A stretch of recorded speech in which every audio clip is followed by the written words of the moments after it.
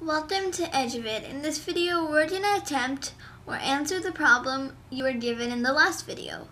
3 is equal to x over 3.3. So here's how you can solve it, or here's the answer. So the first step is let's multiply x by itself. So basically we're going to take 3.3, we're going to multiply it by 3, and we're going to multiply it by the denominator, 3.3.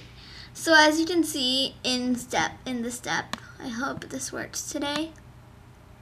Okay, kind of works. So in this step, in the beginning steps, right here, the 3.3 get canceled out, so we're just left with x. And so it becomes 3.3 multiplied, so the dot means multiplication. 3 multiplied by 3.3 is equal to x.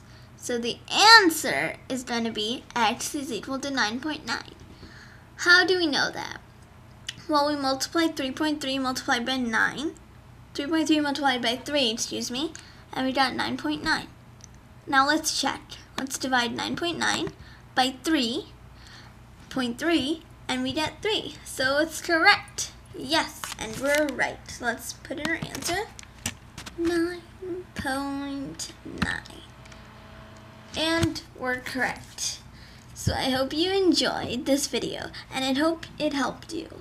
Comment down below what other video we should do next time, and I hope you enjoyed.